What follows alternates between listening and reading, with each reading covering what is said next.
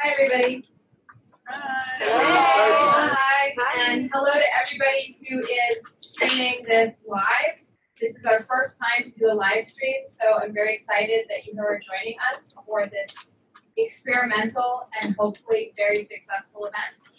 My name is Bahia Simons-Lane. I am the Executive Director of USJETAA, the U.S. Jet Program Alumni Association.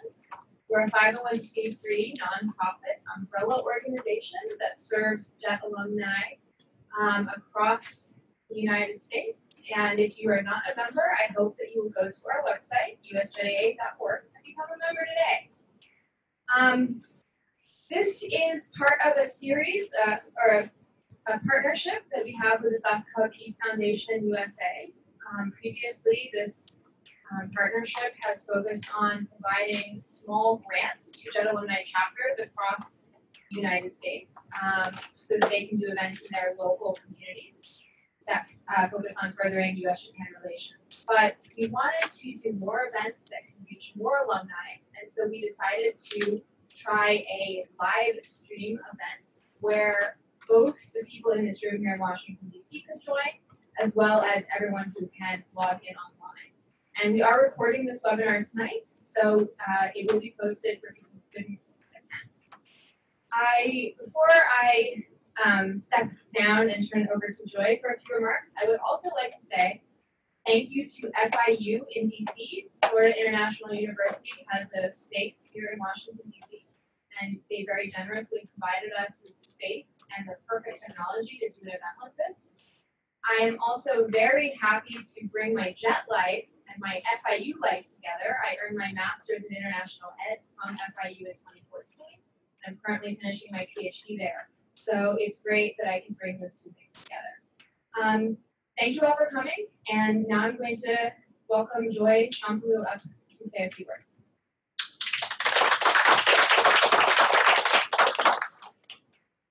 Thank you so much, and thank you everyone here in Washington, D.C. for coming out tonight. For those of you who are participating online, you may not know, but we had a lot of snow, or we were told that there was going to be a lot of snow tonight, but thankfully we do have a really big full house here at the FIU in D.C.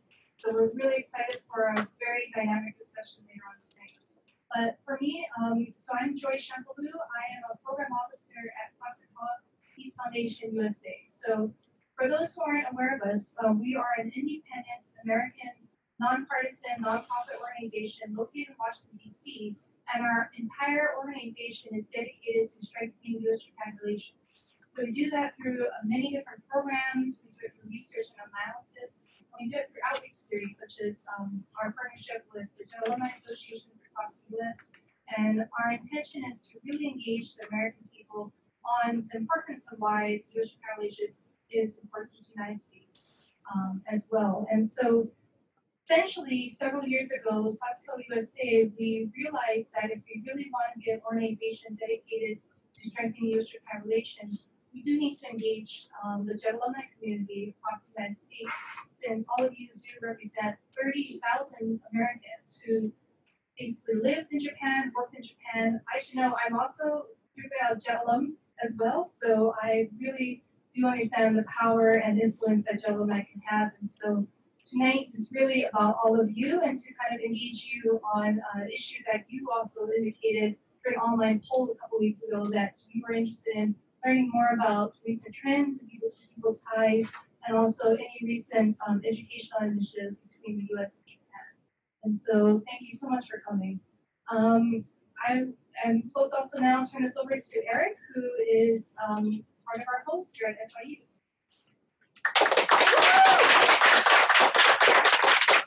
Thank you, Joy. And welcome everyone to FIU in Washington, D.C. For those of you who don't know much about FIU other than that's where Bahia got her master's degree, I have a brief introduction for you. FIU, if you're not familiar, has 57,000 students, ranking as the 4th largest university in the U.S. That's quantity, so what about quality? Of the state universities in Florida, based on metrics including affordability and graduation rates, FIU was the 2nd highest performing university in the state university system last year. We also have 18 programs among the top 100 lists of U.S. News and World Report, including our business, nursing, public affairs, and social work programs. This is important because we're serving our very unique population very well, where around half of our students are either Pell Grant recipient students or first of their family to go to college, first generation students. I'm particularly happy to be hosting an international education event here tonight. I've been here at FIU in Washington, D.C. for about 2 months now, but for the past 8 years, I was working in our Office of Global Learning Initiatives with WIGIA.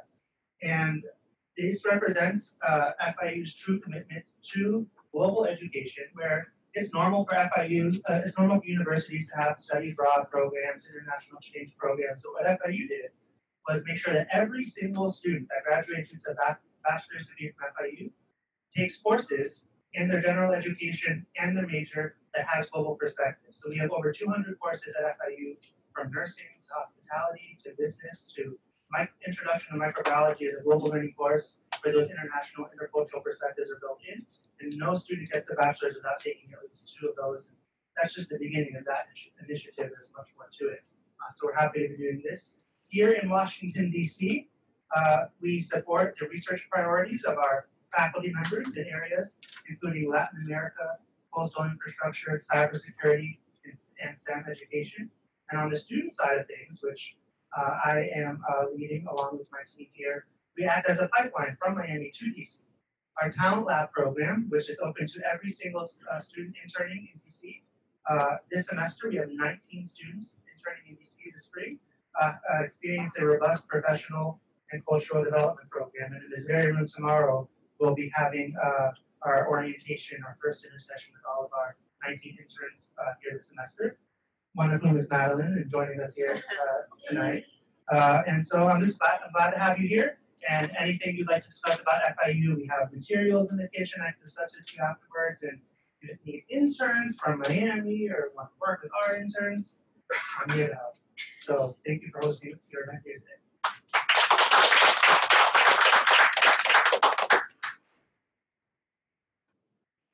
Okay, I would like to very briefly introduce our 2 speakers for the night.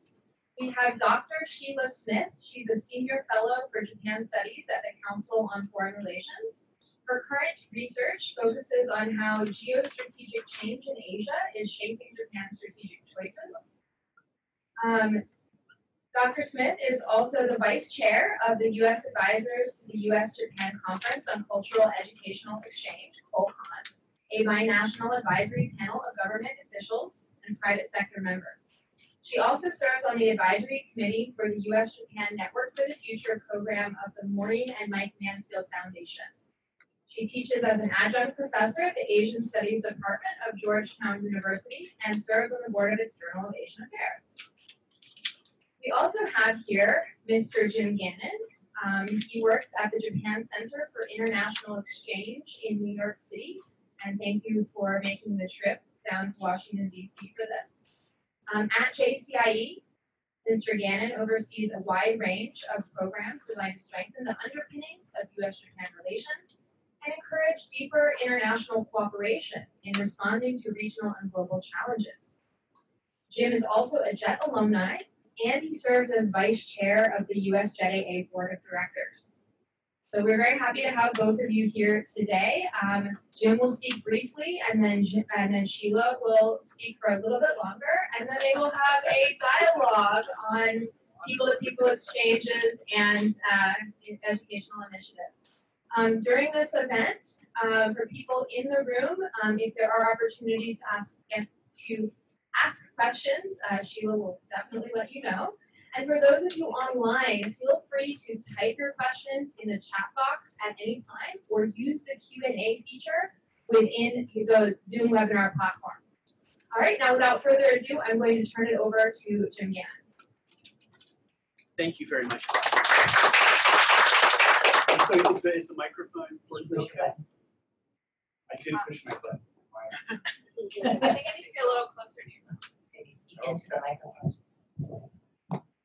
That's better this way. Anyway, it's an absolute honor to be up here. I want to thank Sasakawa USA, FIU, and USJETAA. I'm glad all of you fought through the blizzard of 2019 And frankly, I'm just flattered to be sitting next to Sheila Smith, and I know some of you in U.S. Japan feel that she's a key figure here, one of the smartest people working on U.S. Japan policy. But what's even more important is one of the kindest people I know. So today, I think we're supposed to talk about people-people exchange and educational initiatives. And frankly, I'm not really an expert on education, so there's not too much I can say that you don't know. So I'll focus on people-people exchange. And part of it is, as a JET alumni, like the rest of you, I'm a product of it. In 1982, I went to Ehime. I'd never had a chance. I never thought about Japan. I couldn't have dined about a map almost. And I fell in love and it changed my life. And then now, every day, as Mahia said, I run at JCI USA, which is the U.S. Arm of the Japan Center for International Exchange. So every day I'm focusing on people-to-people exchange too. So this really, it strikes right here in my heart. But when Bahia asked me to do this, I started to think, well, really, how do I describe people-to-people exchange? And I looked online on Google, and there's really no good definition. There's no good analysis. We kind of know what it is. And a request for you to speak louder, so let's Thank see. you. Let's do this. Okay. Is this working? Yes. Good. So basically, I was looking for a definition of people exchange. There's really, I don't see anything sufficient out there. So I wanted to share a little bit of what I see as people exchange and what isn't people exchange. Then a few thoughts on the background, and then I think I'm going to continue to ramble into a little bit what the impact of people exchange is too. But first, when you talking about the definition, what people exchange consists of. When you look at a U.S.-Japan relations or any relation between nations, I think I can come up with at least 10 different types of exchanges or interactions between societies. First, you always think of diplomatic exchanges, and that could be the White House and the Prime Minister's office, State Department, and Foreign Ministry, Ministry of Foreign Affairs, and so on. Second, I would think of commercial business exchanges, and these are all part of the bilateral relationship here. Third, I would think more professional exchanges. What comes to mind for me is you might have a conference, scientists in a certain area get together, but it's actually a quite vibrant series of exchanges between the U.S. It's things like the American Library Association works with the Japanese Library Association. It's even things like the Mansfield Fellows. The Mansfield Foundation was brought up earlier. This is a great program that places U.S. federal employees in their counterpart agencies in Japan for 1 year, 2 years of built-up ties. So these professional exchanges are very important. Fourth, and this is one that's very close to me because it's one that my organization does a lot of, the legislative exchange. And this isn't when legislators visit each other's country, in a sense officially representing their country, but in a sense as fellow parliamentarians, they start to speak to each other. And this helps strengthen the ties or at least build mutual understanding between the countries. And I think in a typical year, you probably have 50 to 100 Japanese diet members will visit the United States, usually in Washington, many of them during Golden Week. And then you probably have 10 to 20, 25 American congressional members who visit Japan. And the discussions that they have are very important. You don't hear about them often, but it does affect the relationship a great deal. Fifth, I would think of intellectual exchange. And this could be academics or it could be think tank experts getting together from both sides and comparing notes. What should we do with North Korea? What should we do in Ebola? So common issues, common policy issues there generally. Sixth, student exchange. I think we'll talk a little bit more about that. I know what that is. Seventh, grassroots exchange. And this is another big basket here. But these are really exchanges that are community-based. And I think the one that we come to mind initially, first of all, for me, is sister city exchanges. My colleagues at JCI did a survey a couple of years ago to look at how many U.S. Japan sister city exchanges there were. And we're surprised, counted of 448 currently ongoing. There are probably a lot of them this there too. So there's a lot going on. You get out to Kentucky where my in-laws live, you get to Georgia, Alabama. There's a heck of a lot more going on than we realize. I think I'm up to number 8, and I say arts exchanges, cultural exchanges, whether it's dance troupes coming back and forth. Number 9, tourism, in a sense, and that's a bit more superficial. And then 10, sort of, I think, of family ties. This is something I think many of you in the room, and for me, we might have some in our family who are Japanese, some are American, and that ties, that all of these come together and are kind of form linkages that undergird the bilateral relationship between the U.S. and Japan. Now, I don't think you can call all these people-to-people exchange. I think if you, the ones after, not diplomatic, not necessarily commercial, but the ones in the middle of this list that I gave that are just sort of short of tourism and not quite these family ties, I think those are the ones where at least people-to-people exchange is a component of it. And what these do, as I said, these sort of form this web that ties the 2 countries together, but it's separate from the official government-to-government relationship, separate from the sort of commercial economic relationship.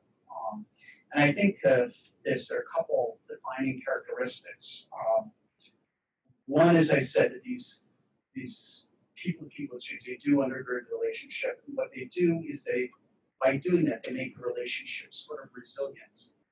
And part of that is that they create opportunities for interesting cooperation to pop up. And eventually that surfaces, say, the government level. Sometimes it doesn't even have to happen at that level, but it creates a sort of fertile ground for it.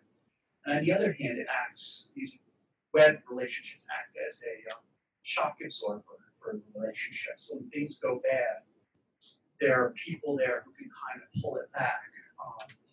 So what comes to mind, as one example of this, is there was a famous Speaker of the House, Thomas Foley, who Sheila's smiling. We both knew him very well, and he came out of the state of Washington, and when he was a freshman or second-term member, he started participating in U.S. Japan exchanges. He rose up to become Speaker of the House in 1994 when Newt Gingrich came to power. He defeated and actually led a campaign in Tom Foley's district that knocked him out. It was the first time in a century that a sitting speaker had lost his seat. But then he went on to become the ambassador under President Clinton to Japan and been a very critical figure in the relationship until he passed away a few years ago. But when you went into the 80s, into the 90s, and there were these types of trade tensions, and congressional members would say, all these kind of provocative things, you had somebody like a Foley who had been in these legislative exchanges, had built up these human connections, and he could reassure his counterparts, the Japanese government, the Japanese diet. I know we have to say this for politics, but things will be okay. And vice versa, they can use him as a channel there too. So this is part of the power of these people exchanges. I'm sorry, probably going on a little bit too long here, but one thing I wanted to sort of back up and talk a little bit about the historical context, really for U.S.-Japan relations, or perhaps it's U.S.-Japan experts on U.S.-Japan relationship who help define how Americans think about that relationship. And these tend to be people who came to the relationship through people-to-people exchange. And I think of the first wave of these experts were people who were missionaries or children of missionaries. And these were people very influential throughout the latter part of the 19th century and much of the 20th century. So people like the famous Harvard scholar Edwin Reischauer, and went on to become ambassador to Japan as well under Kennedy. Or scholars like you, Wharton, and many of the, if you go back to the 40s, 50s, 60s, most of the key scholars in Japan had some sort of missionary connection. Then you had a second wave, and these were people who Americans tended to learn about Japan, either through their wartime experience there in the occupation. And there's the famous Stanford political scientist you knew very well, Pascal Aquino was one.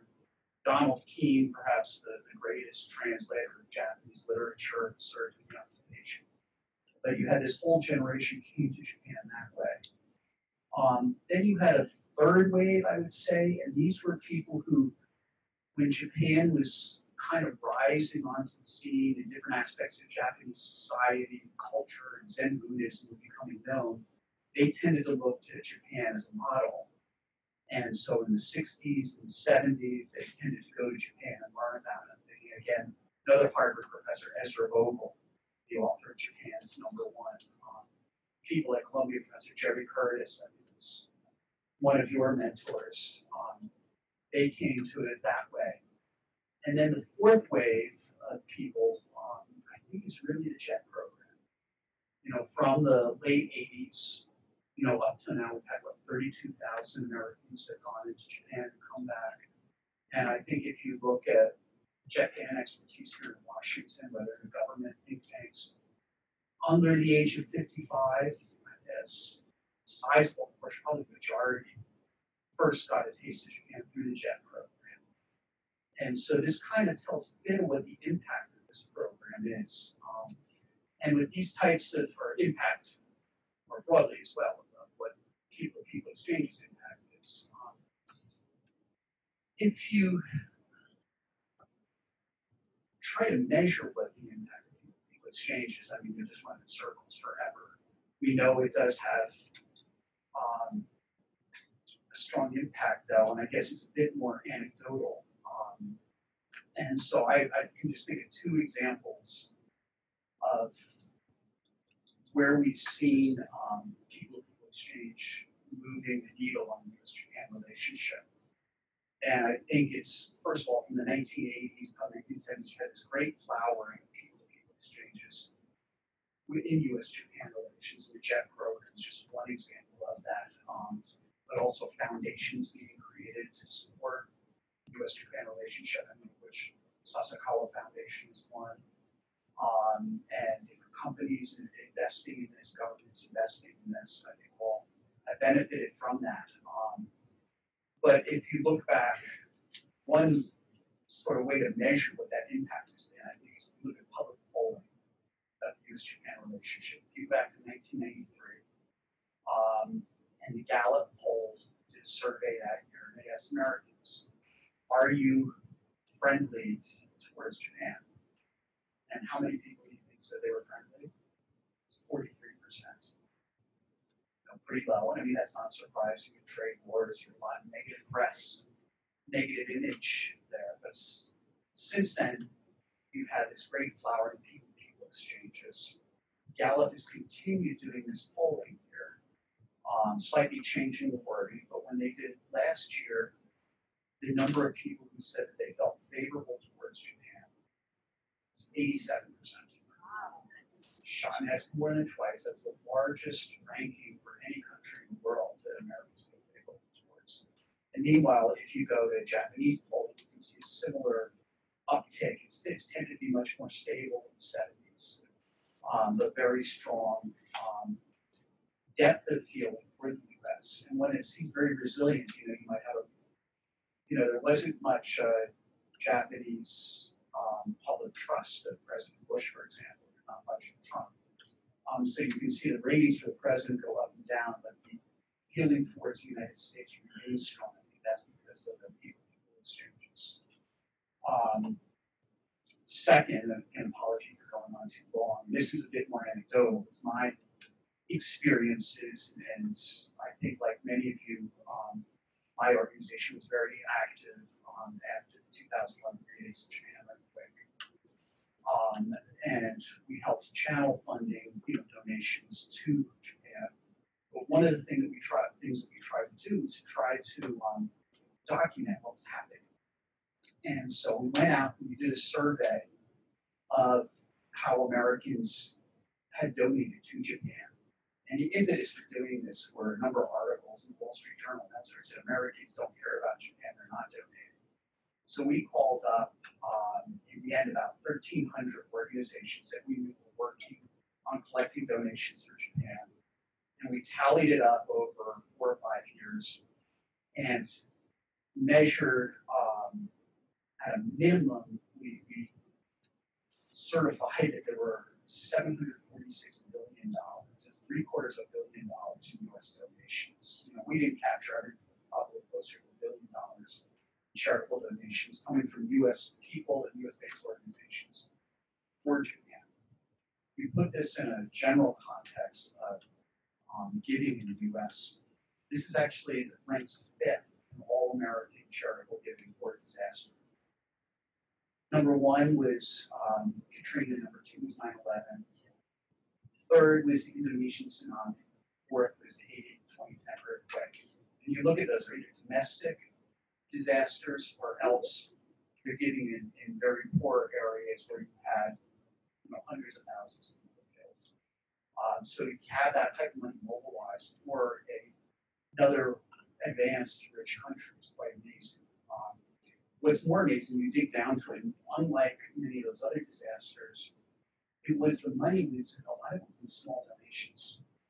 And it was channeled through many different organizations. So we tallied up, look at the numbers right here, that this 136 American nonprofits raised at least $100,000, not themselves, and other donations they collected. You know how hard it is to raise $100,000? And each of these, when we asked them who was doing it, it was almost invariably one person who had some connection with Japan, the jet program, etc. So that was really testament to me about how these people exchanges are activated in places. I should shut up. No, that's great. You should keep going. Thank you. Can you guys hear me okay? It seems like this one is working okay, right? Yeah. Excellent. Thank you. I need to stop listening to Jim. I'm delighted to be here, and I want to thank Bahia and Joy and Eric for making it all possible, and for all of you for coming out in the ice and the snow. Because it's not a big deal for people from Minnesota, but for us Washingtonians, this is a big storm. I had 2 inches of snow in Maryland. Anyway, I'm delighted to be here, and thank you for coming. And for those of you online, we're going to hopefully get your input as we get into the Q&A session. My job tonight is to talk a little bit about one of the hats that I wear, which is the vice chair of the U.S. panel on COCON. It's an acronym that flies around everywhere. Not everybody kind of scratches their head about what does it mean. So we can go to the next slide. I'm going to have these lovely slides prepared by Pamela Fields, well known by the way. It's the U.S. Japan Conference on Cultural and Educational Interchange. So it's a very big, long word. Basically what we do is we advise the U.S. government on how we can improve cultural and educational exchange between the United States and Japan. And most of us are academics. We have an arts dialogue, so we have an artist. We have representation from Congress, one person from each side of the House. We have representation from the Department of Education, Department of State. So it's a really broad conversation. And our colleagues in Japan similarly have their own commission that brings together sort of experts and non-government people with government folks to try and think about what can we do to make sure that younger Americans and Japanese are still learning about each other's countries, still have the opportunity to get scholarship, to go abroad, and then once they do that, that they have the opportunity to then translate that into some professional ambition of their own, right? So we are doing, right now, we do a number of working groups or task forces. We had one on educational exchange. And just as I was coming on board, that was winding up. We have the arts dialogue, which is a terrific conversation to make sure that young curators of Japanese art here in the United States, but also curators of American art in Japan, continue to be taken care of and raised and given jobs so that we don't lose our arts. Our arts exchange is so important to many Americans' exposure to Japan is really through arts, right? They may not actually have an opportunity to go to the country, but they certainly know about woodblock prints or other kinds of things because we've got a very vibrant arts exchange. And then the last task force is the one that I'm heading up here on the U.S. side, which is on the next generation, which is you guys. And this is, my opportunity to sort of ask you for information and also to tell you to keep your communication open with members of COCON. We try our best, but we are not the next generation, as you can tell. But we also want to make sure that we're in a position to advocate on your behalf, to help build bridges where you see a need, whether it's funding, whether it's just in your profession, for example, you may see a need. But what we want to do here is try to collaborate with our Japanese colleagues to find out, what it is that needs to happen, so that the exchanges that we've had for young professionals continue to be vibrant, but also that we build the new ones that weren't imagined 5 to 10 or 15 years ago. I'm going to talk about 3 initiatives that COCON is doing. One I am not directly responsible for, but it is Team Up. It's an educational exchange. And this is to help make sure that colleges and universities across the United States and across Japan can build programs together that will allow students to study abroad. Now, this may seem very mechanical or mechanistic, but the reality is a lot of young students don't have the opportunity to go study at a Japanese university unless that university will give them college credit, unless there are scholarship transfers, unless they can make sure that what they're doing in Japan will help them graduate when they come back to the United States. So this Team Up exercise is kind of an infrastructure building exercise, and it was supported by the embassy. Ambassador Kennedy was very, very supportive of this and managed to fund it for 4 or 5 consecutive years. We teamed up in that effort to sort of identify colleges, a diverse array of colleges, community colleges, where students were getting associate degrees, 4-year colleges across all different regions of the United States. If you had an interest in developing a study abroad program with Japan on your campus, you come to us, we will help you figure out a way to do that. We'll give you advice on designing a memorandum of understanding. We took people over, not me personally, but the COCON folks took people over to Japan who were interested, and it's been really, really successful. About 20% of the colleges and universities in Japan and the United States, right, that have been exposed to this program, in effect, we're well on the way to developing a memorandum of understanding and developing the infrastructure for students to go back and forth. So it's been really, really successful. We're very happy the State Department funded it. And the next slide is if you really are interested in this kind of thing, or if you know an educational organization that wants to get more information or be involved in this, next slide, yeah. That's where you go. That website, right? So this is the Team Up. It'll be on COCON's website. It's also on the embassy, U.S. Embassy in Tokyo's website. Again, it's got State Department support. So the idea here is we had a need. Everybody thought that was an important thing. Students weren't coming to the United States from Japan, but it turns out that most of the hurdles were not because they didn't want to, but because it was just too hard to do it. A lot of young Japanese got very frightened at the idea of applying for a visa. So Ambassador Kennedy said, okay, let's go talk to people who actually studied abroad, Japanese. She had this whole video series developed by the embassy staff that then said almost all of the leadership across various groups in Japan, all kinds of people had studied abroad in the United States, and they helped on these videos to convince younger Japanese who were a little bit more reticent, especially after 9/11, coming to this country. And then the embassy also had to be schooled a little bit on making its visa application a little bit more accessible, right? And so that was something that the ambassador felt very strongly about. So the State Department also rationalized the visa process. So again, the infrastructure of what allows and facilitates and makes it easy for students on both sides to go across to the other country and study, that's what we're working on the Team Up. And I think it's been a terrific, very dynamic program, lots of energy, lots of good concrete results, and has had a real impact on the numbers of Japanese, especially who come to this country. The second and third initiative are part of our task force on the next generation, so let's introduce it real quick. Coming soon to screens near you is what we call Nichibei Connect, and this seems like an obvious thing that should have existed a long time ago, but we were in our task force meeting in October last year in Tokyo, and in fact it was the senior American embassy official who said, I need a place to go. So when people come to me and say, what can I do to help young Japanese or young Americans, I know where to go to get information because everything is all over the board. So we went, help them do that. Sure we can. Let me tell you, it's been a real experience. We're creating a web page, but basically we're also going to rely on you guys for help with this. What we're trying to do We may take several iterations to succeed. But what we're trying to do here is build a one-stop shop. So if you are, want to go to the next one? Oh, sorry, we'll go to the next one, then we'll come back for Ambassador Cuttle. If you are a JET program alumnus, right, and you are searching for an internship, and you can fill out all these little blanks, and you push the button, it will come up with the internship for you. But basically what we're trying to do is make organizations who organize internships use this site.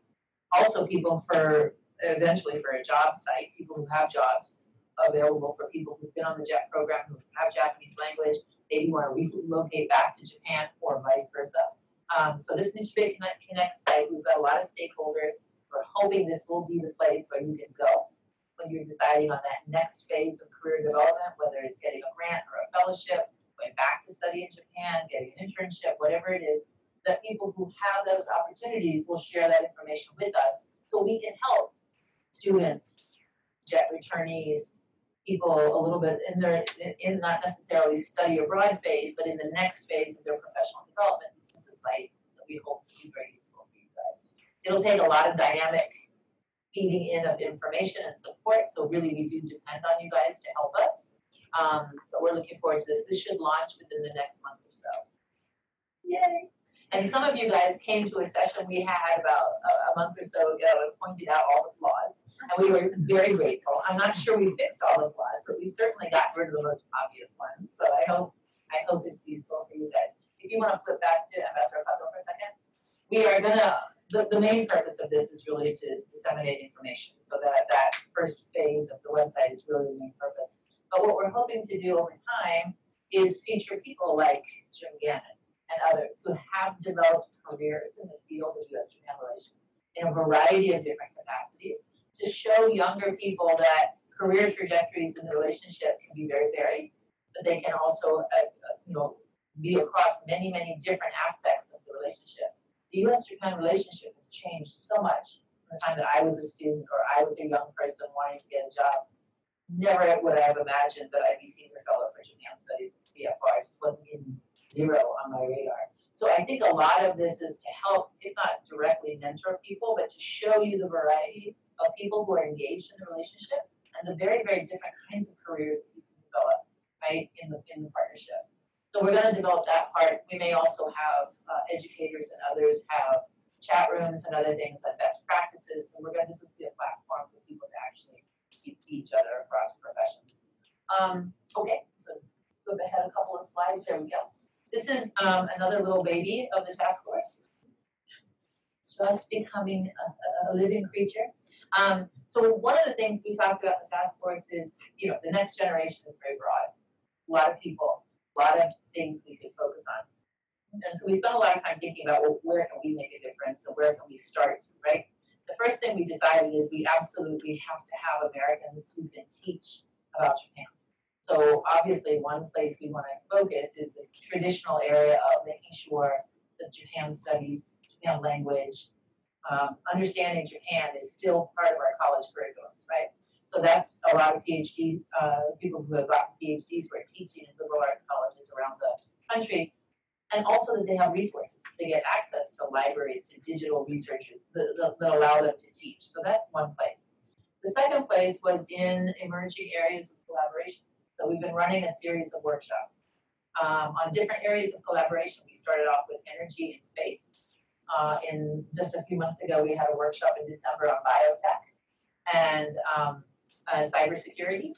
And we're going to have another one probably in Texas in June because we're having a symposium in Texas, maybe on IT and big data. There's just a lot going on down there. But a lot of the Japanese companies that are down there. But we're just going to have these workshops so specialists can come and tell us where we should be paying attention to the needs of these newer areas of collaboration. And then the last one is to support traditional exchange. Organizations like JCIE that Jim works for and others that have made it possible for people to go back and forth. But also to use new technologies and new platforms in creative ways. So even for Americans and Japanese who don't actually speak each other's languages or don't have the time or the opportunity or even the interest of going and living in each other's countries for a year, right? But they want each other's experience and knowledge. They want to share ideas, right? They want to problem solve and see what the Japanese have done to fix a problem. So we teamed up with this organization called Apolitical. It's based out, if you could be a global platform based out of anywhere. The personnel who run the Apolitical are in London and Berlin, mostly London these days. But they're a group of young 30, 40-somethings who started this company. Many of them have been in public policy. And they wanted a global conversation on the variety of issues that our societies deal with today. Things like aging or immigration, or we came up with a topic for the U.S. and Japan that is kind of not what we normally think about when we think about U.S. Japan, but it's rural resilience. How do our rural community, how do we build resilience in our rural communities? Now, of course, the Japanese have been talking about rural revitalization for a very long time. And those of you who are JET participants probably lived in some of those areas where rural revitalization was really a hot topic. And so in the United States, we have similar conversations. We just don't hear about them here in Washington as much. We may hear about them out in Minnesota or Wisconsin or Alabama. We may hear about them as agricultural problems or the opioid addiction problem or other kinds of hollowing out of the population, right? But we don't have as much understanding about how our rural communities are talking about these problems. We're trying to think about resolving them. So this is our project. I'm going with Niharaga Joe from JISPEC. We're going to go out to do a field study. We're taking the editor of Apolitical with us, who has no Japan background, zero. It's a great writer, really interesting policy thinker, has all kinds of European contacts on this issue of rural resilience, but Japan, zero. So we're going to go out and we're going to go to Koyama City, talk about the compact city idea, which is, you know, for those of you who don't know Ishikawa Prefecture, it's very mountainous, lots of snow. We're going in February, by the way. I just want you to know that. I'm gonna be wearing my boots again. But we're gonna go and see how they change infrastructure to make the community viable, especially in aging communities. So we're gonna explore this idea of the compact city. Then we're gonna go to Eiheiji. How many of you know where Eiheiji is? Yay! Zen Buddhism. So Eiheiji, I did a homestay when I was first in Japan with the Sotoshu Zen temple. And they took me to Eiheiji. It's one of the most amazing memories I have. And so I need to go back. But the interesting thing about Eiheiji is not only is it this gloriously beautiful temple in Fukui Prefecture, but it's teaming up with the Mori Company and Fuji Kanko to build a Zen city. To open up Eiheiji Machi, which is a small, tiny little mountain town on the edge of this very historic temple, to creative for people who may not want to go to Eiheiji and sit Zen, but who do want a vegetarian cuisine, who do want to think about mental health, who do want to meditate and think about it, their own personal growth and well-being. So this is a tourist, basically. It's a tourism initiative built around the identity of Eiheiji as this historic temple town. So we're going to go there. We're so excited. You can all come with us if you like. But it is what we're trying to do is capture some of the ways in which some of these small rural areas in Japan are embracing new opportunities for growth and resilience as the world changes quickly around them, right? And that's what we're going to be doing. If you are interested, you can go online at apolitical.com. You can look at the rural resilience. You'll see the U.S. Japan collaboration. Most of the stories are about the United States and Europe. There's some outside in Africa and other places, but it's mostly a global conversation, and we're trying to get the Japanese experience into that global spotlight, in addition to building a new conversation between the United States and Japan. So, if you give me the Venn diagram at the end, nope, forward. Yep, it's there. Oh, there it is. It's behind me. I can't see it. I have a big head. Sorry. There's the Venn diagram, which is one of the favorite slides of my colleagues at COPA. But the point really is to show you that there's several organizations you should be aware of that are associated but have separate identities. One, of course, is this advisory group that I'm a part of. The other is the Japan-U.S. Friendship Commission, which funds new initiatives. And so if you have a new idea, USJETAA was a new idea at one point. It is now a vibrant organization. But if you have a new idea that you're building and you think it needs some funding and we can help you with some seed money, Absolutely. Talked about here, she went through the whole process, but, draft a proposal, put it forward. We're looking for proposals from younger people who have ideas about building exchanges, building with colleagues in Japan, a way of collaboration, be it policy oriented or be it just simply for the purpose of sharing ideas and exchange. So that's the foundation part is the Japan-US Friendship Commission. And then we have a foundation for younger scholars. If you have younger brothers and sisters, friends who want to go study abroad, they need financial assistance. The Bridging Scholars Program is a scholarship. It provides $5,000 for a student to study abroad. So I have an 18-year-old. He's getting ready. He's dying to go to Japan to study physics or something else, not politics like his mom.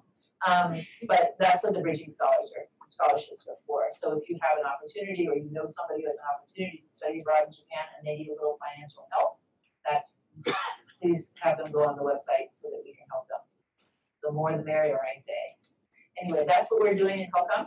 You can talk about anything you'd like to talk about. Would you like to talk to me about stuff, or should we just open up the floor? I'm a little cognizant of our time, so where are we, Bahia? Do we have time? I think we have a few minutes. Please, all of you online and in the room, please get your questions ready. So Jim and I share, excuse me, a mentor. And Tadashi Yamamoto has been gone now for 6 years. 6 years. Oh my goodness. I'm supposed to do that.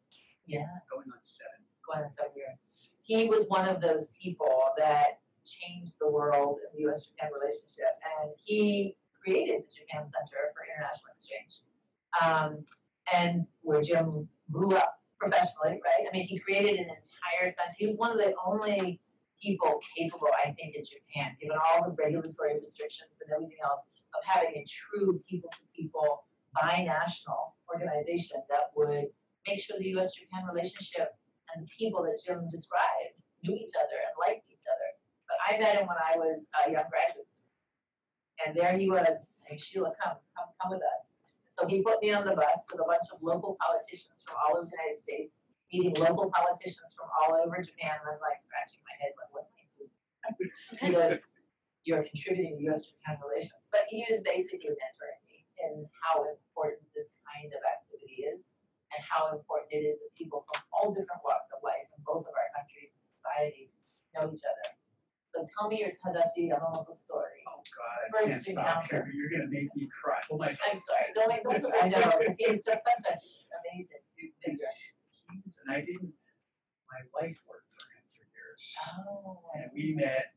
She worked in Japan. She's American, at grad school, and I used to get a call. Why don't you? I had grad school hair down to here, and I was not a terribly respectable guy. And she said, yeah, my boss is coming to town. Why don't we go out? It's kind of you, you're the old guy, go out to dinner. He's probably have a lot of time on his hands. Later on, I found out about the organization, became more and more impressed, and I joined and I looked at the itinerary he would have.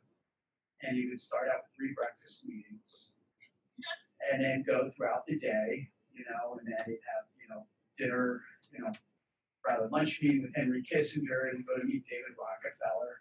I'd see at the end Susan Hubbard and Jim Gannon for dinner. But it was part of, I think, what his thing was that he treated, whether it was the secretary, opening the door for him or the CEO, he treated everybody the same. And he was a missionary in a sense of people-to-people exchange. And what he taught me a few lessons about it. And he was doing parliamentary exchanges and very high-level commissions, but also trying to build up ties between the nonprofit sector and each country.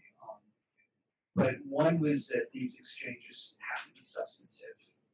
It's not just to say hello, waste people's time. People aren't going to, if it's not interesting, people won't come back.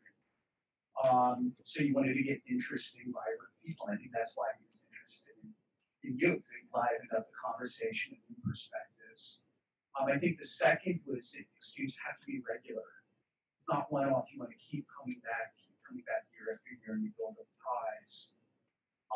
And the third was that he's fiercely independent. So I will never be controlled by a company. because most policies used in Japan are either under a company or they're controlled by the foreign ministries. I will not let the foreign ministry. I will work with them. I will take money from them. I'll never take a subsidy because they control me and own me.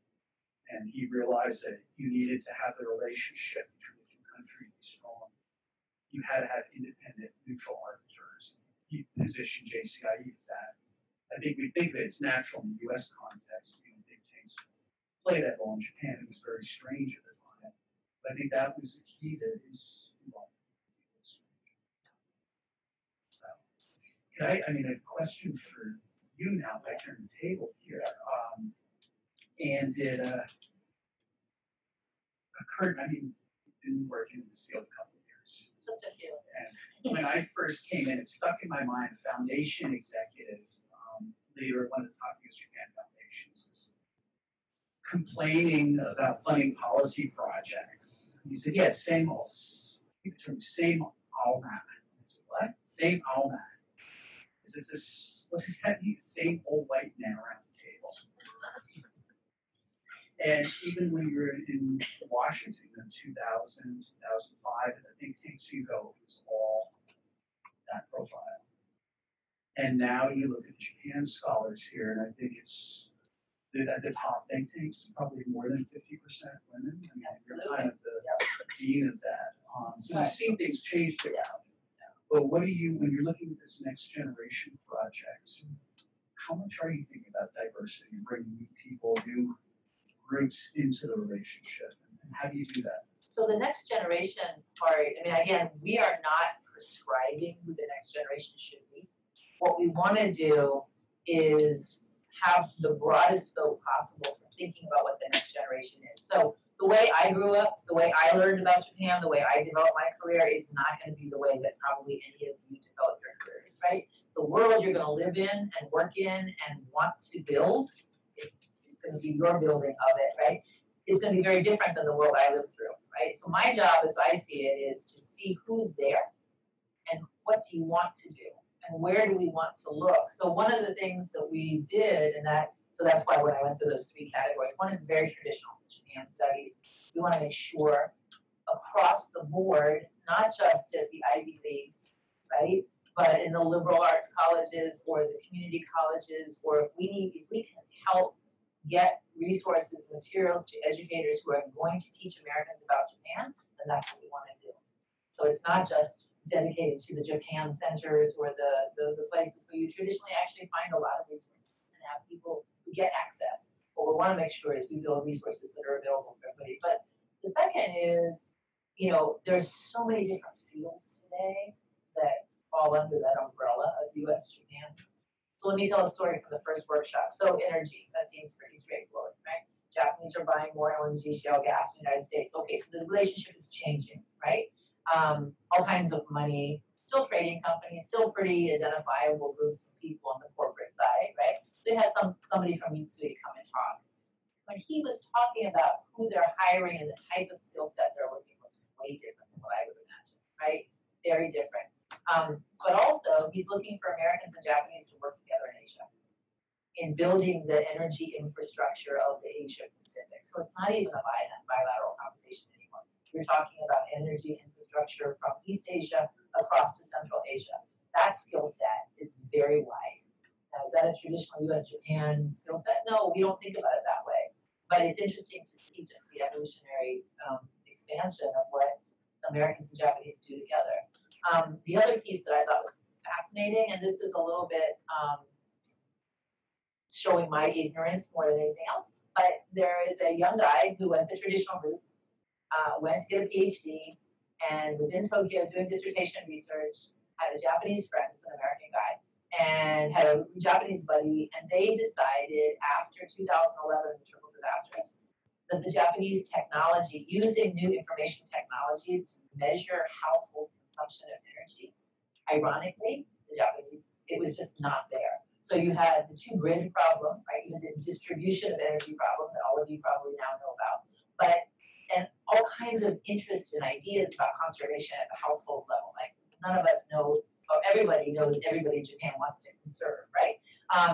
But the technology, IT now today, the information technology available at your fingertips for consumers is so fundamentally different. So they started a startup, PhD student, Japanese scientist. They did a startup. That startup was so successful, Oracle bought it, and he's now the vice president of Oracle Japan. Bingo! I know everybody's eyes just lit up, right? So go ahead. I mean, this is a new world out there. I mean, the opportunities for doing something, the pathways to developing something, they're so different, and they're also so dynamic because the world we live in is dynamic, right? So who am I at Colcon to say this is the way you build a career? No, it's not. What we want to do is keep expanding these conversations about where opportunities are, what kind of ideas, what's changing, what's new. Go talk to this guy. This guy will be on our website, and his partner. But I think it's just an interesting time to reconceptualize what we think about as next generation. And it doesn't have to be, again, steeped in that very traditional sense that you become a Japan expert or a American expert, or you end up in the government or even the corporate sector. There's just so much opportunity now to think differently about the partnership. All right. All right. Thank you both so much. It's time for Q&A. Yay, yay. I had to find my law. Eric, can I ask you a huge favor? Right. Yes, that one. Thank you so much. So I'm gonna try this mic. Can you guys hear me? Yeah. Great. All right, so we have some questions coming in from online, and also we will take questions from people who are here in Washington, D.C. in the room. So for those of you online, I will go through your questions in the order that you've asked them online, and we'll alternate between online questions and in-the-room questions. So if anyone in the room has a question, please just raise your hand so that I know who has a question, and I will ask the question, and then I will call on you guys. And that's how we'll do this. All right. Does anyone in the room have a question? Yes. Okay, so Please use the microphone. Yeah, this works. First of all, thank you for being here. Second of all, I wanted to thank you for this Zen community that I'm actually still thinking about, because this is right up my alley and I'm obsessed with it. So there's that. And I wanted to ask you, is there an initiative, is there something that, you know, your program does and kind of moves on into generations, because you work with a lot of generations coming in, that preserves the history and the authenticity of these Japanese communities, that I'm sure that when they're historical in that way, they have so much value to them. And I know, because I personally love historical cities and I love preserving that, but also not just in the infrastructure, but the people themselves, and that how they connect with the American community, and if this is something that, you know, they enjoy, and that it's part of, you know, of that what we're working on, like preserving that. That's sort of right in there. Yes. So I wish I could claim credit for the Zen City concept, but all kinds of people who make so much more money than I did came up with that idea. But in the end, it's a bridge between a very traditional Japanese practice of Zen Buddhism and tourism, right? Yeah. But it apparently it was derived largely from Northern California's example of farm culture, Napa Valley, the kind of lifestyle tourism. People want to go, they want to have clean food, they want to know where their food is sourced, sustainability, and of course all that Northern California sunshine and beauty they want to preserve, right? So this is a similar kind of idea behind the ADHD Munchie, and again, I haven't been there yet, and I'll come back and tell you guys about it when I come back. It's very exciting.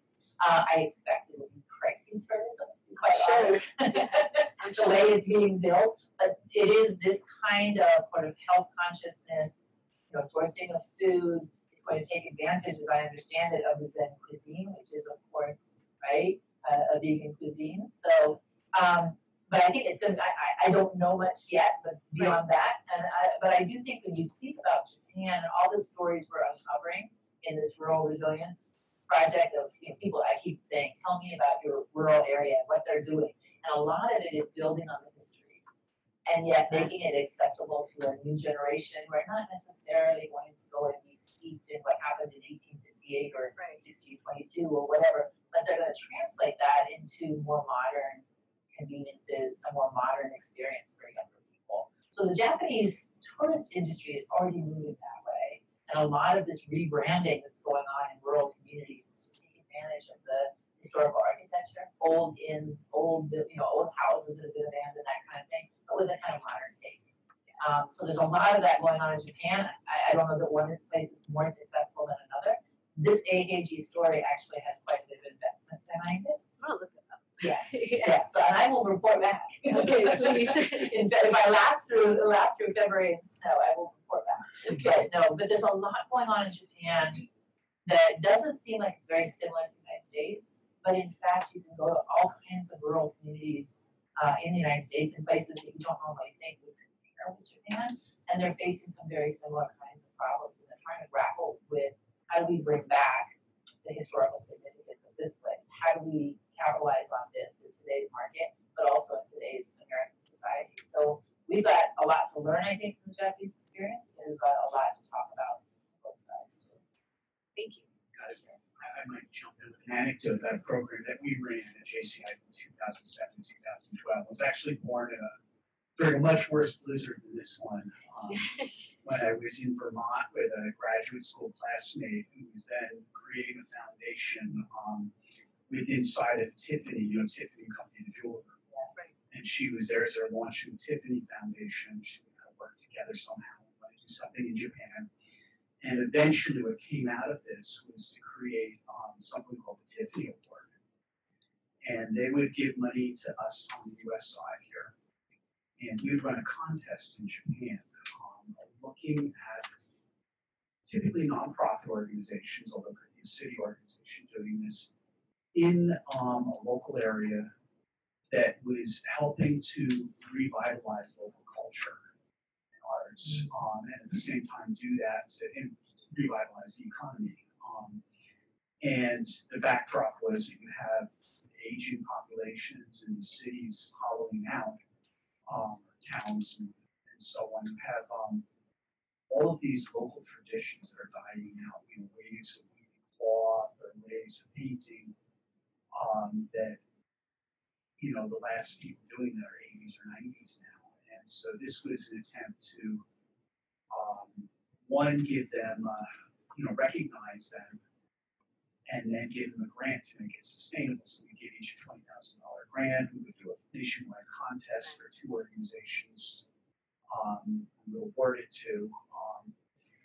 And the thing that was they actually were most excited about was getting the Tiffany trophy. Tiffany's side business is actually making the Super Bowl trophy and the Stanley Cup. And so they made a special trophy for these small towns in Japan. This is, we're connected to Tiffany America. This is us. And what we found was by the end, we were getting over 100 applications a year. And you had these extraordinary arts and cultures. And the first year, the one that won it, they were in Shikoku, and it was a rotating theater. I think it was a kabuki theater. And they were going to rebuild it. And to do that, they had to do the, what do you call it, the curtain in the back. They were going to make it, which was a diorama. And that's great. We made the curtains, traditional Japanese fashion. First, they went out and they found some old vintage seeds, type of cotton that was grown at that time. Then it was a 7-year process to make this curtain. And so they went through that. Of course, it showed that it was a very Japanese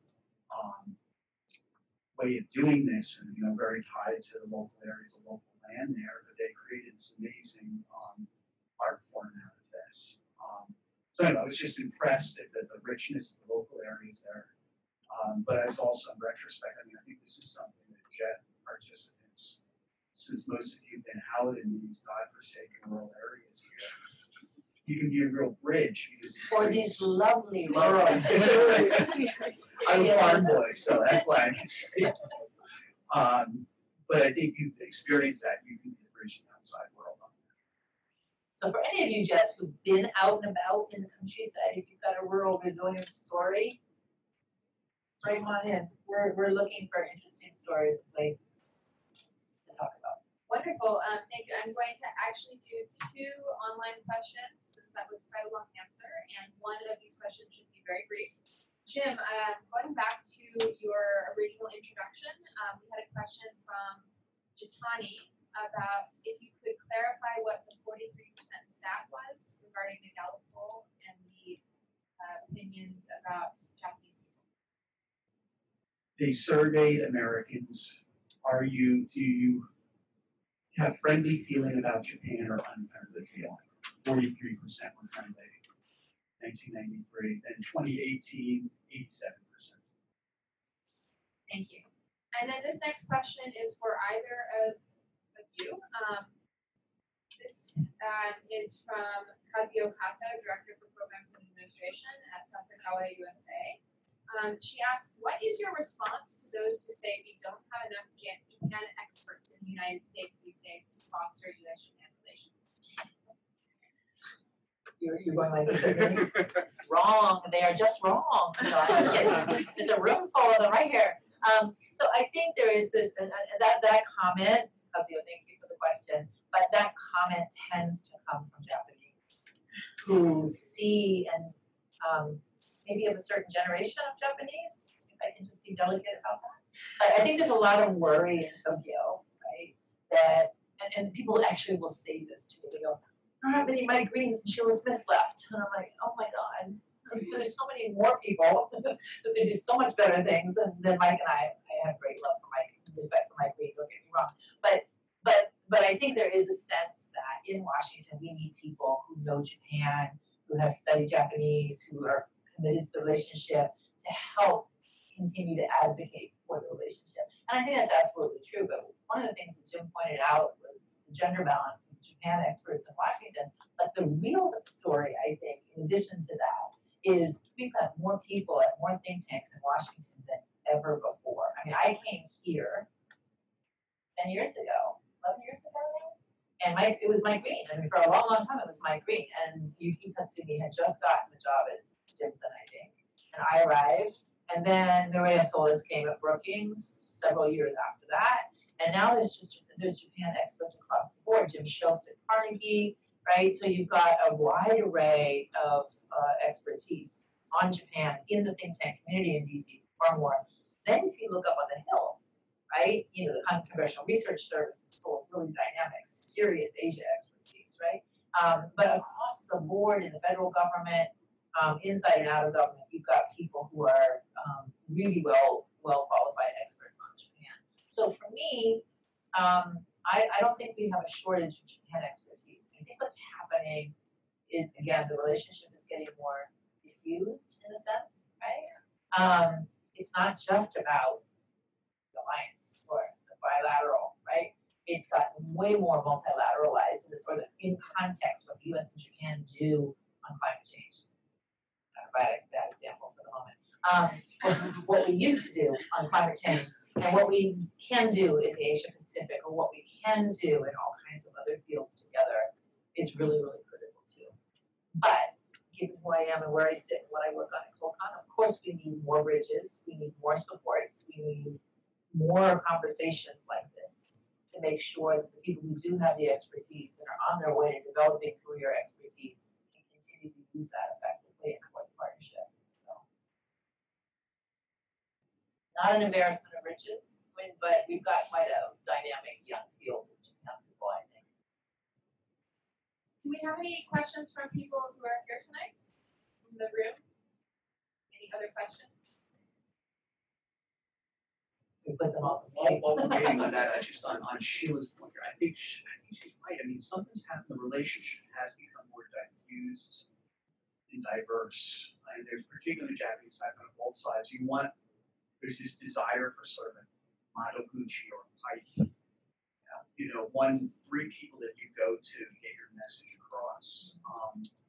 And it's important to sort of have those institutional channels. But that's not the relationship you live in either. You've got so it's a different. Here's a little nugget of my exposure on the Japanese side, because we've been largely talking about the U.S. side. You know, I worked in a diet office. I was one of the early people that had a job in a diet member's office, and at that time you would go down the diet, and there was no Americans or no foreigners whatsoever, and I was a little bit of a look at that foreigner in that guy's office. Oh my God. But, you know, I learned a lot, and it was a great experience. And then, you know, 10 years later, everybody had a foreign staff person at their diet office, right? And it was generations of Americans and other non-Japanese who had that experience. But what I thought was really interesting by the early 2000s is you had Japanese diet members who were so cosmopolitan. Not only did they come study in people like Hayashi Yoshimasa, who worked on our hill, right, in Senator Roth's office, Senator Roth, right? But you had people who'd studied in Israel, in Brazil, right? I mean, you had diet members elected to office, public office in Japan, who had done study abroad all over the world, spoke all kinds of different languages. And so the diffusion in the bilateral is partly because there's so many more different areas that we are engaged in, but there's also, I think in Japan, there's been a diffusion, maybe not away from the U.S.-Japan relationship, but to other parts of the globe as well. But I think it's a great thing. You know, I think it's a strength that we have that kind of perspective. Okay, we actually have 2 more questions online, and I think we see 1 question in person too. Okay, so we will go ahead and take 1 more in person and then alternate.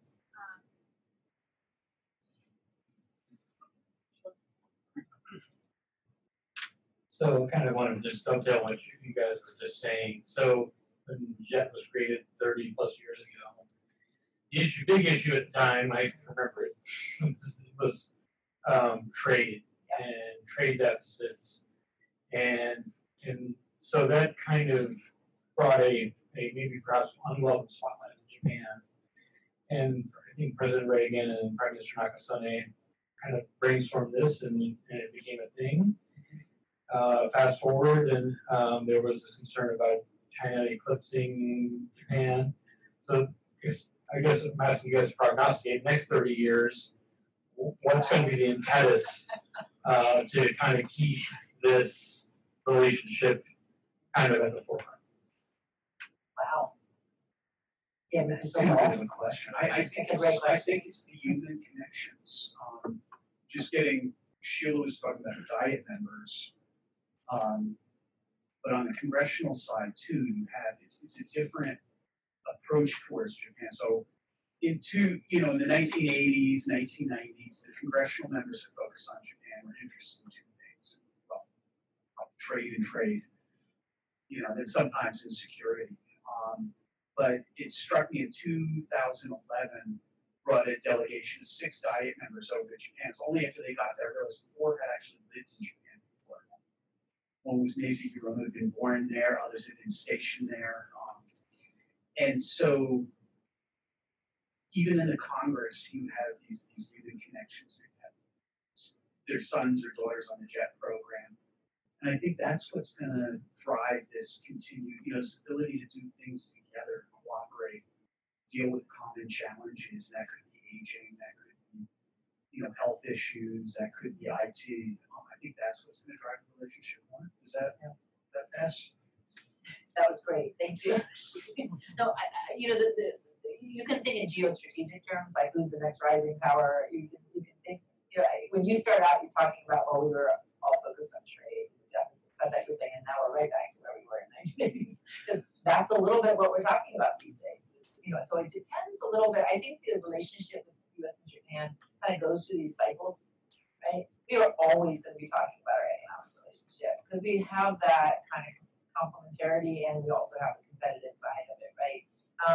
But I think what I think is probably, I think all of the new dimensions of our world economy are going to affect strategic competition going forward. And so I'll take a stab at the geopolitical answer to that question. I think the question is whether or not we're able to manage China. I don't think China is going to determine our future, but the U.S.-Japan relationship today is defined in terms of its ability to stabilize and manage the transition underway in the Asia-Pacific, right, or the Indo-Pacific. We could have a big fallout over the management of the future of that relationship. It's entirely conceivable, right?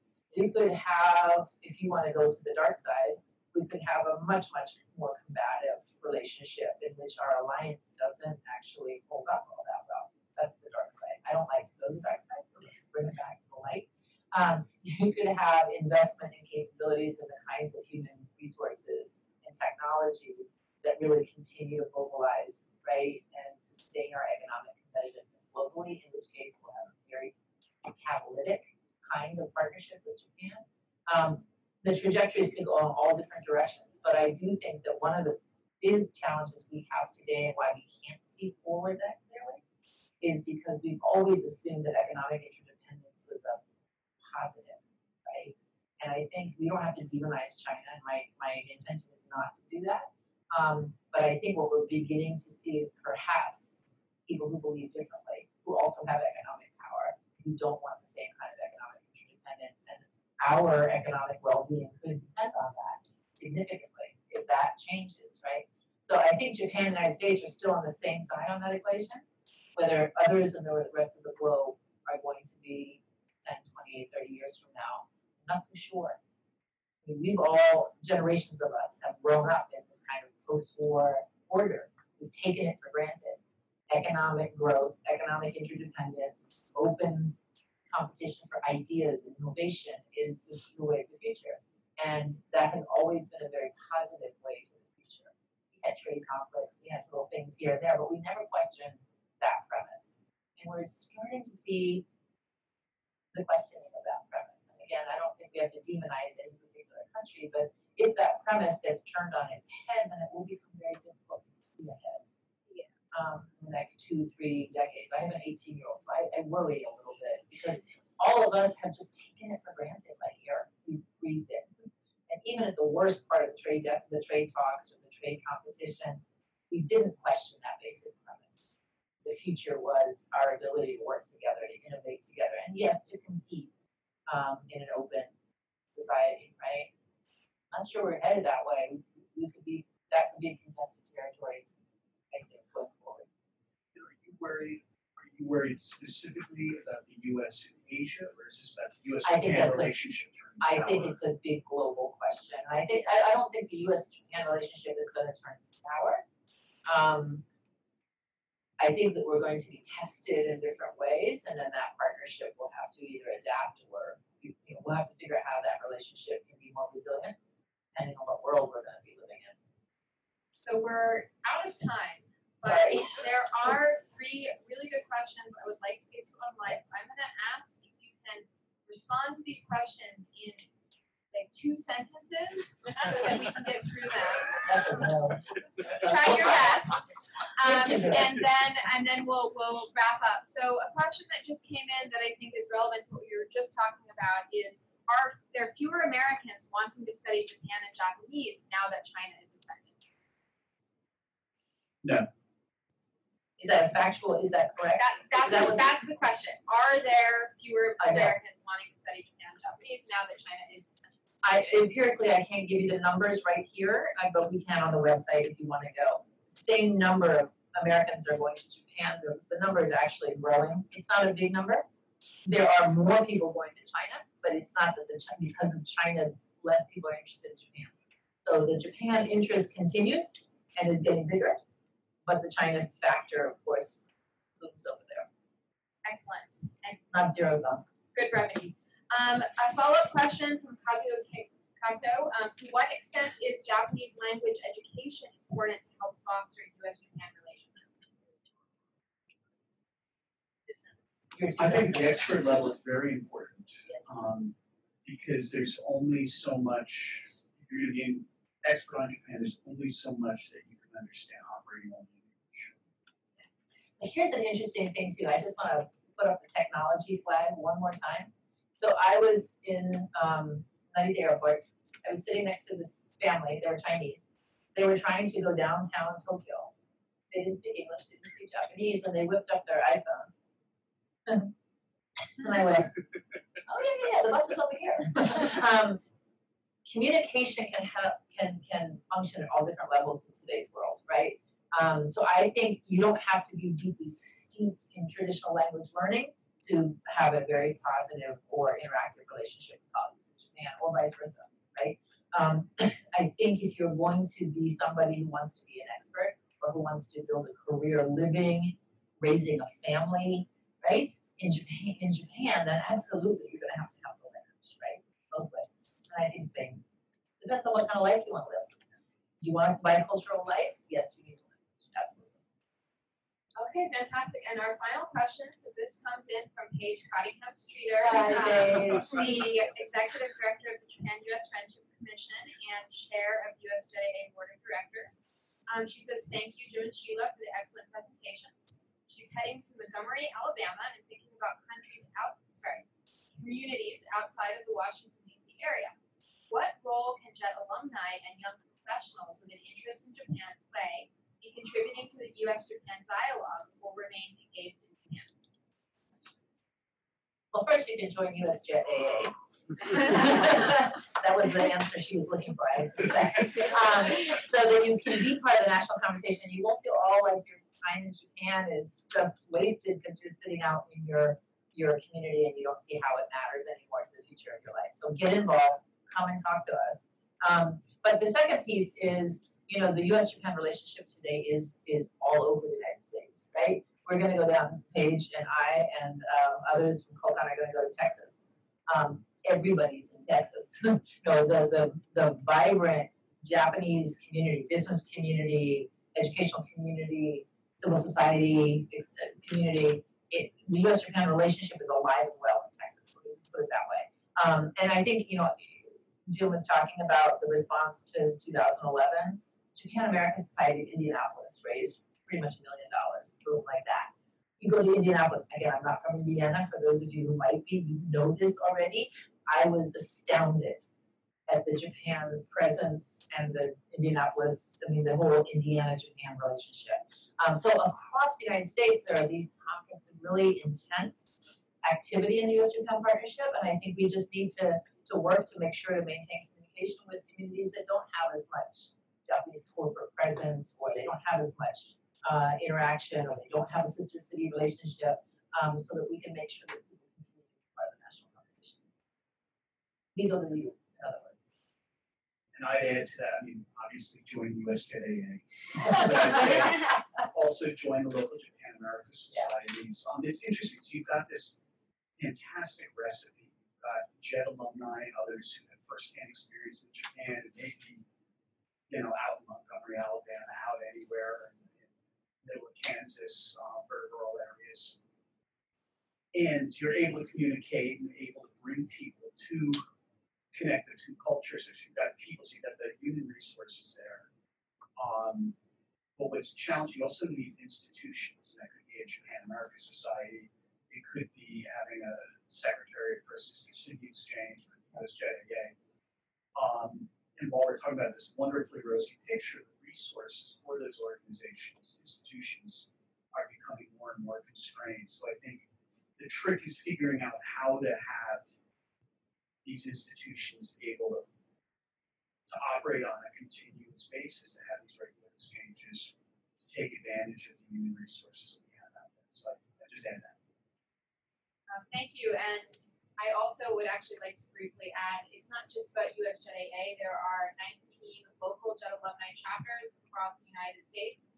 So I really encourage all JET alumni to get involved with them. Many of them are partnering with their Japan American societies. They are doing live events. They are taking advantage of grants such as the one that USJETAA has in partnership with Sasakawa Peace Foundation. In fact, Joy and I are going to Minnesota tomorrow, Friday, where it's very cold, I hear, to do an event which is being planned by JETAA Minnesota and the Japan American Society of Minnesota, which focuses on it's a grassroots forum for Japan-related organizations in Minnesota. And we're really excited to be a part of that.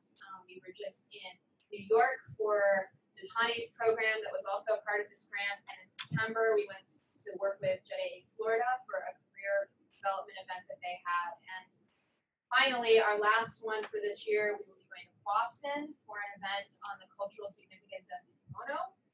So that's also being put on by the JETAA New England in conjunction with the Japan American Society. So getting involved in your local JETAA chapter also is really important, but we do hope that you will sign up and become a member of USJETAA. All right, we're way out of time. I want to thank profusely Jim and Sheila for being here today, and for everybody who came and braved the weather that was not weather tonight here in Washington, D.C. Thank you all who tuned in on the live stream.